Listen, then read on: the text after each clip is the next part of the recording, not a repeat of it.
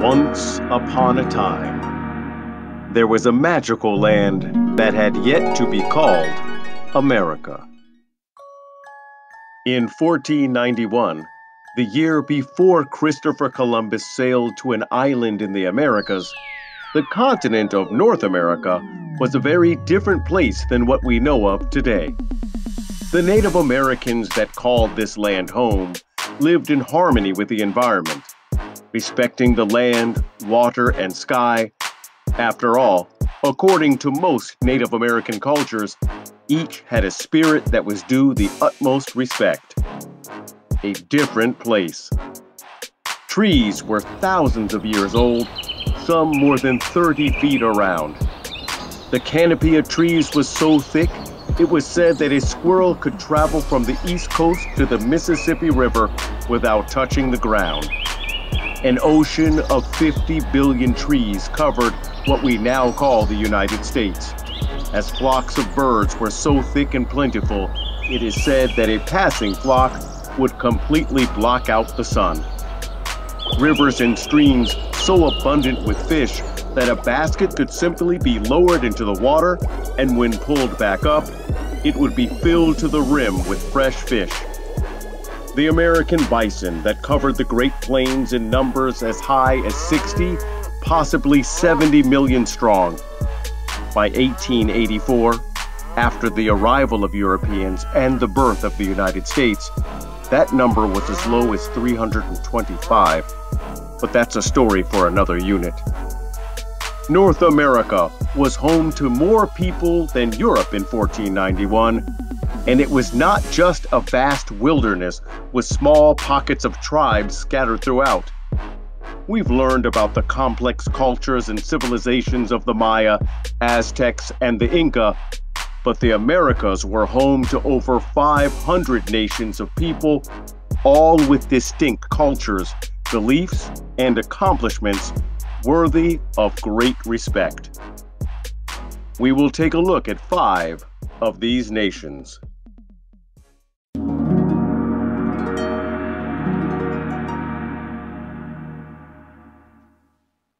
Bonjour, ça va bien? Comment allez-vous? Oh, am I speaking French? There I go again. Sorry, I guess I was in a French mood because the Native American group I'm going to tell you about has a French name, the Iroquois, or Iroquois. But of course, they weren't French and didn't speak French. The Iroquois called themselves Haudenosaunee, which means people of the Longhouse. When neighboring enemies of the Haudenosaunee were asked by French explorers for their name, they replied, "Oh, who? Those people living in longhouses? We call them Iroquois," which means rattlesnakes. The French added their own French twist and it became Iroquois, or Iroquois. For some reason, the name has stuck for centuries. Although no one is going to call themselves a rude name like rattlesnakes, the Iroquois lived in the eastern woodlands, around what is now upstate New York, near Canada. The Iroquois lived closest to where you and I live today. Where you and I live. I for Iroquois. The eastern woodlands. I mean, if you looked out your window about 500 years ago, you would be staring into deep woods. You may have guessed that the people of the Longhouse lived in, well, longhouses. Longhouses were made of birch wood, with birch bark siding, and could be up to 300 or more feet long. Each longhouse housed several generations of a family. Your parents, cousins, aunts, uncles, grandma, even your slap-happy grandpappy. They would all share a longhouse. Oh yeah, extended family too, you know, like that fake cousin of yours. In all, up to 60 people would share the comfort and safety of a single longhouse. For food, the Iroquois did it all. They hunted, fished, trapped, gathered, and farmed. You probably are already familiar with those 3 sisters, corn, beans, and squash. They were considered special gifts, from the Creator. The Iroquois were expert farmers and didn't just throw seeds into the ground and hope for the best. There was a strategy. First, the corn stalks grow. Then, bean plants climb the corn stalks.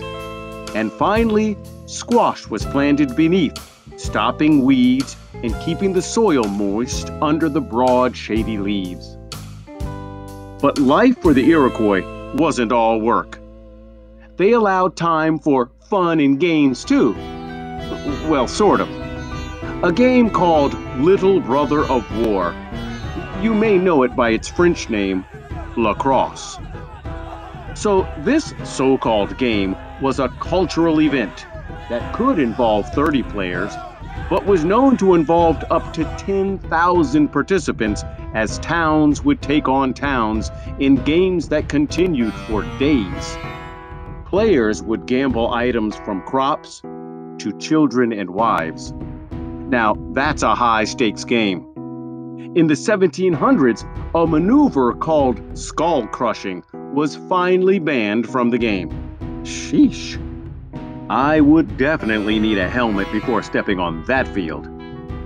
Yes, people died in these lacrosse games, but often disputes were settled in this way, making it a less violent alternative to war.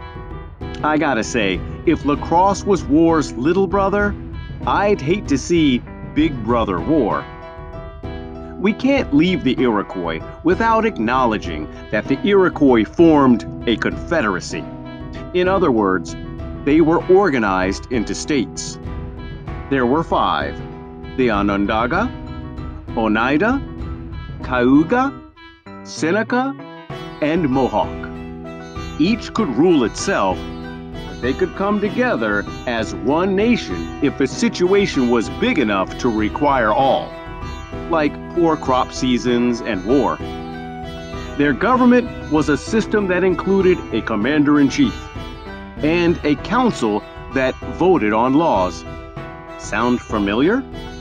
Later, when the United States of America was forming its first government, Ben Franklin studied the Iroquois Confederacy and their form of government and borrowed heavily from it to create the government that we use to this day.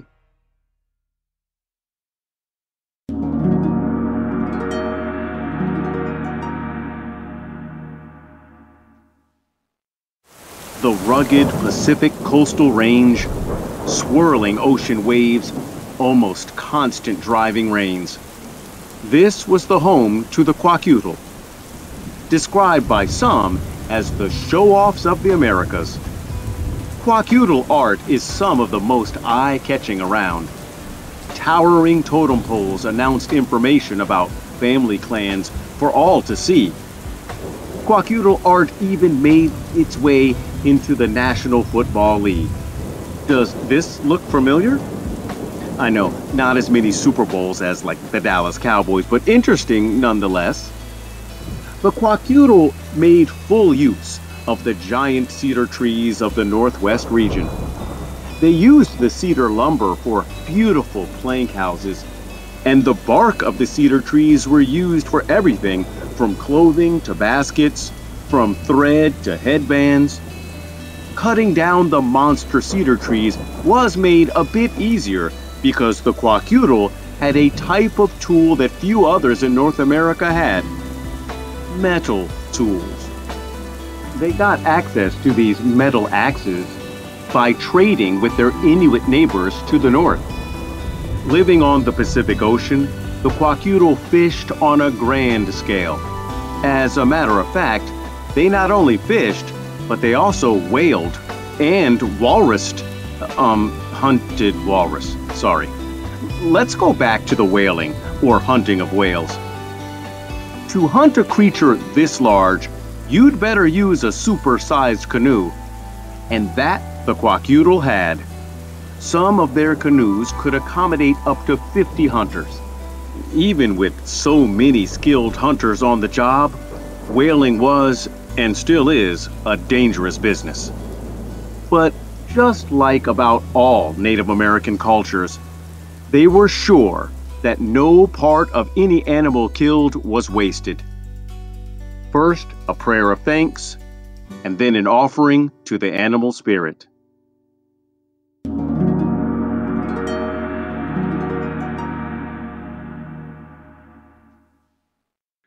The pueblo.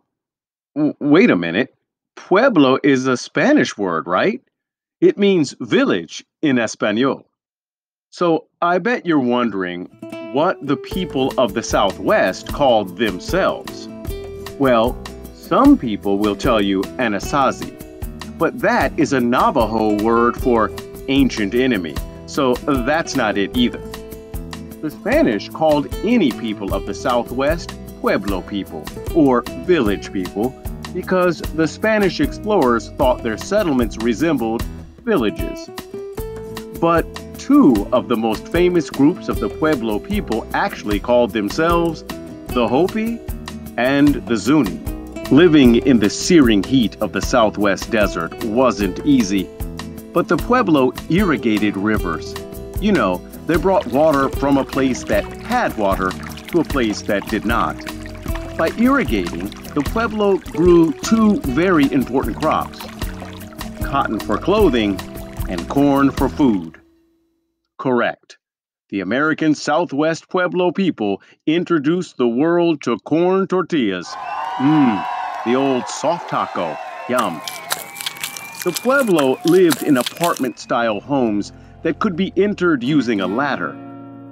These homes were made from a special brick called adobe, a sun-baked mix of mud and straw. The Spanish explorers called the Pueblo homes pueblos. Right, so the Pueblos lived in pueblos. I wish that was a joke. Sometimes the Pueblo built their homes right in the sides of cliffs. Archaeologists are not sure why they did this. Was it religious? Was it defense? Either way, I hope there were no sleepwalkers among the Pueblo.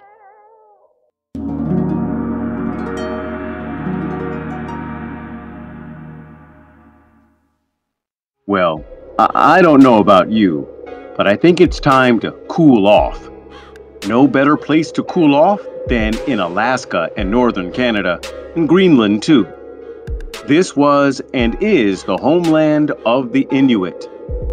This group used to be commonly referred to as Eskimo, because when European explorers asked the Algonquin Native Americans what group lived in the frozen north, they replied Eskimo, which means eaters of raw meat.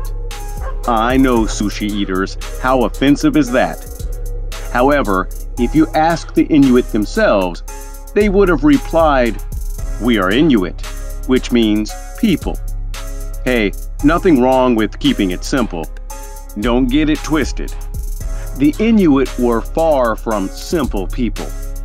They carved out a living and not only survived, but thrived in some of the world's most harsh conditions, the below freezing conditions of the Arctic. The Inuit were master whalers, hunting whales using an invention called a harpoon in order to tow the whale to shore while paddling in another Inuit invention, the kayak. Pretty chill, huh? Get it? Chill?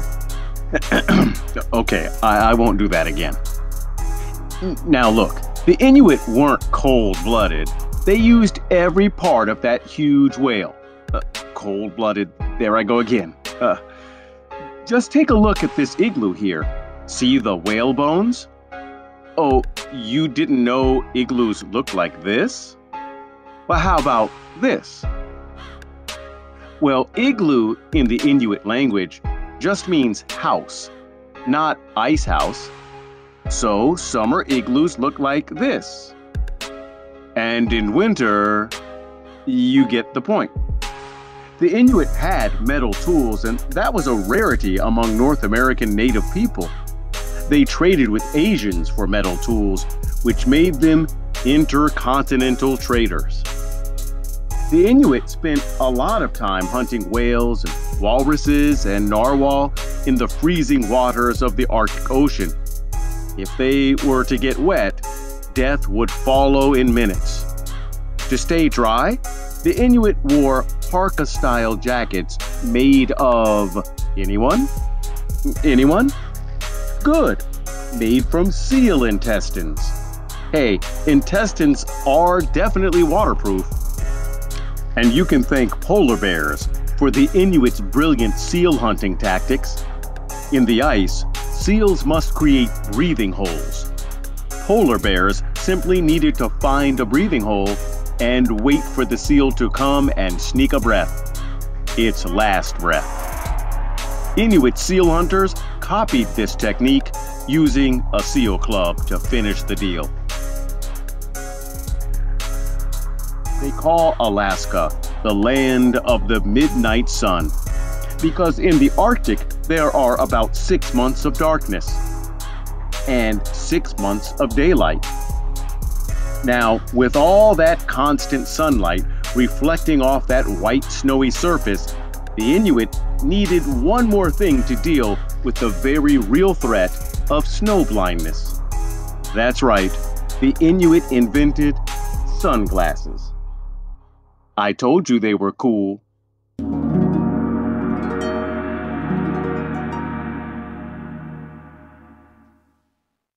Now we're off to the home where the buffalo roam. Well, it's actually bison, where the bison roam. The Great Plains were home to many Native American nations. We will take a look at the Lakota. After all, 2 of our states are named for the Lakota. The Lakota were nomadic hunters who relied heavily on the bison for much of their survival needs. Before the arrival of European horses, the Lakota hunted the bison on foot. Now, that's dangerous. Hunting an animal that can run over 40 miles per hour, is over 2,000 pounds, stands 6 feet at the shoulder, and can jump a 6-foot fence. Put all that with an extremely low intelligence, and voila, danger. Yet the Lakota hunted and honored the bison for thousands of years, using every single part. These nomadic hunters moved with these immense herds. We're talking up to 70 million bison used to call the plains of America home. Native Americans said it took 3 days and 3 nights for a single herd to pass by. To keep up with the migrating bison, the Lakota stayed on the move. As nomads, the Lakota lived in teepees made primarily from bison hides or skin. Teepees could be set up or broken down in an hour's time. This job was usually performed by Lakota women, as was the gathering of most prairie foods, the tanning of leather, sewing of deerskin clothing, food preparation, the raising of children, and on and on and on. Yeah, that's a lot.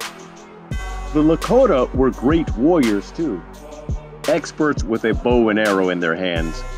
However, they saw battle a little differently than we might expect.